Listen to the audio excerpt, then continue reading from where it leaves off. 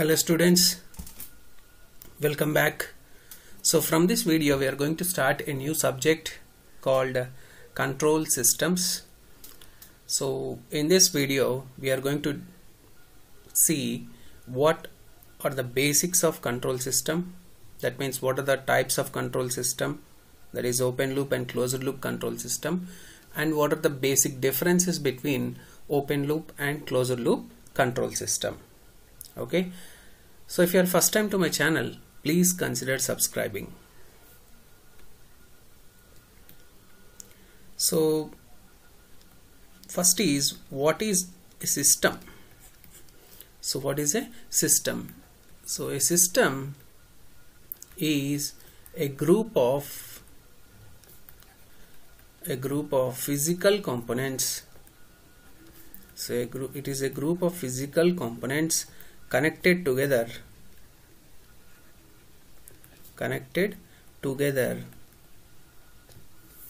in order to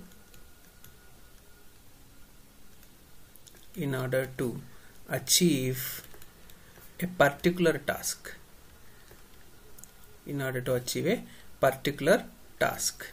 So a group of physical components connected together in order to achieve a particular task is called as a system. So these group of physical components may be anything. Okay, so it may be electrical or mechanical in nature or anything. So a group of physical components connected together in order to achieve any particular task is said to be a system. So then what is control system? Control system. So control system is group of physical components connected together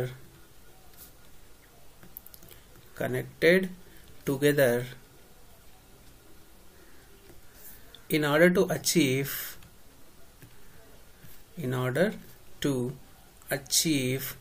desired task. Here in order to achieve desired task by means of controlling action, some controlling action. So that type of system is said to be a control system. Okay, so this is the difference between a system and control system. So suppose take an example of a fan. So normally fan without regulator. So normally a fan without regulator is a system.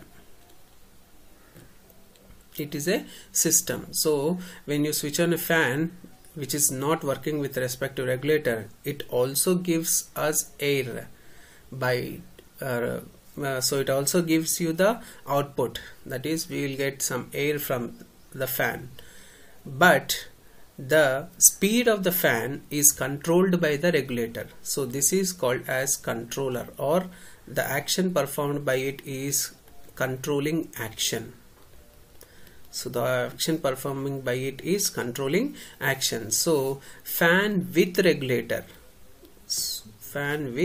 regulator will become now control system. So we can control the airflow. In this case we can control the airflow. If you want to increase, you can increase, or if you want to decrease, you can decrease. But here no such controlling action is there, so it is generally called system. So that is why it will give you a particular task, not the desired task. That means whatever you want, you can achieve by using a normal simple system. So by using control system you can achieve whatever the result you want, or whatever the desired task you want, by means of some controlling action. In this case it is regulator. Okay, so this is the basic difference between a system and a control system, right? So control system is of two types. So again, control system is of two types. First one is open loop control system. Open loop control system. So in short we'll call it as OLCS. And second is closed loop control system.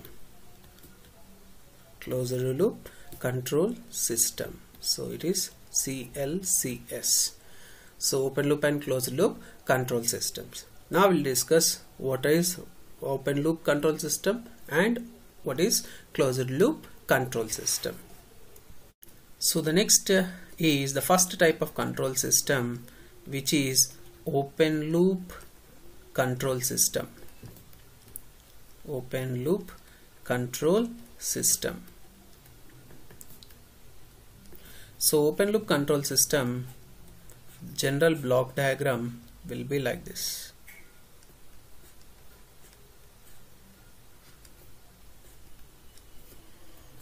So this will be controlled output and this is reference input. This is reference input and this is controller and this is the actual process. Okay, so this process is some process which you want to do. So suppose like a fan here in the previous example which we have discussed. So fan is a process here and controller is your fan regulator. So controller is your regulator. Okay, so you'll get some controlled output. So this type of control system where you have some controller to control the process is called as open loop control system. So generally open loop control system is defined as, so this controller action here is independent of output.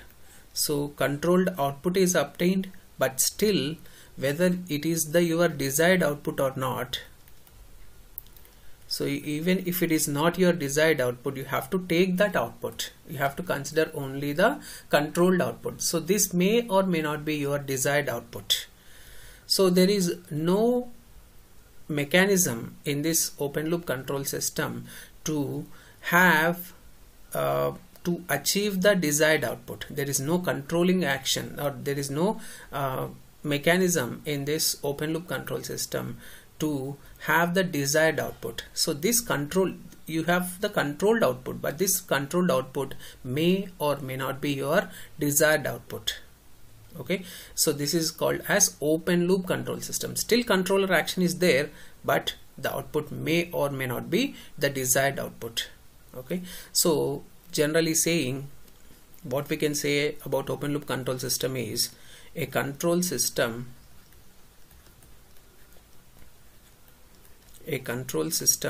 whose controller action is independent of output,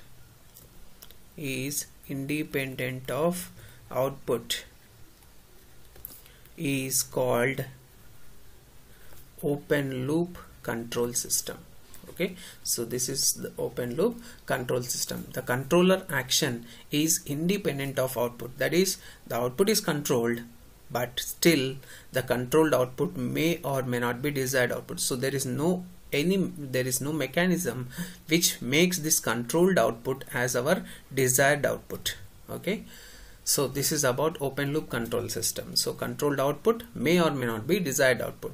So this is the main disadvantage of open loop control system. So the next type of control system is closed loop control system. Closed loop control system. So in closed loop control system, a control system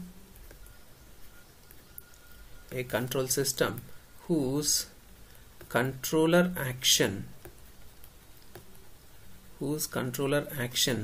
depends on output is called as closed loop control system. So there is some mechanism which makes this controlled output as our desired output. So such type of mechanism is called as feedback mechanism. Okay, so the mechanism which is used to make this controlled output as our desired output is called as feedback mechanism. Okay, so I'll show you from block diagram.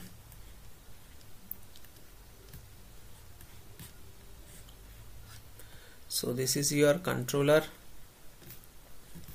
and process.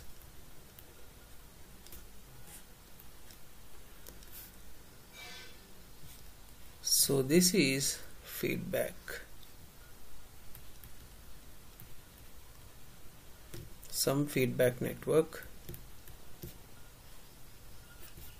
and this is your controlled output, which is also your desired output. So this is reference input.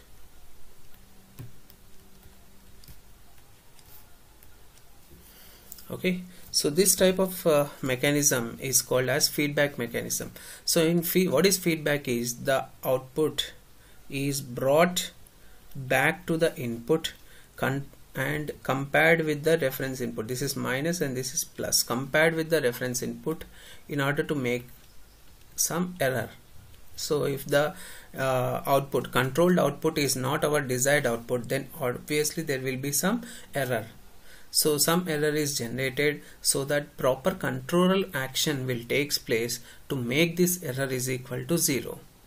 So proper controller action will take place so that this error is equal to 0. So if error is equal to 0, then the output will be a desired output. So if the error is 0, so the error is 0. So there is nothing we want to feedback, that is nothing, no signal will comes from the output to the input. That means the desired output is achieved. Okay, so such type of mechanism is called as closed loop control system. So the controller action here depends on the output, because output is fed back to the input in order to generate the error, so that proper controller action will take place in order to make the output as our desired output. So in this case, if you want a regulator which is to be run, so generally the regulator will have the range from 1, 2, 3, 4 and 5. So there will be some regulator, so you can rotate that regulator. Based on that, you will have the speed of the fan to be controlled. So if you want and this should be automatic, and generally we'll do manually, but if it is automatic, what will we do is, if you want a high speed fan, that is the fan must be fan is rotating in mode 5, but now we have given only mode 2. So generally it is a controlled output only, so the output is fed back again to the input, but it is not our desired output. The fan flow must increase, so automatically we can increase the fan the speed of the fan to 5, so that you will have the desired output. Okay, such type of control system where you have the desired output is called as closed loop control system. Okay, so we'll see the differences in the next video, because the video length is going to be increased. So we'll see the differences between open loop and closed loop control system in the next video. Okay.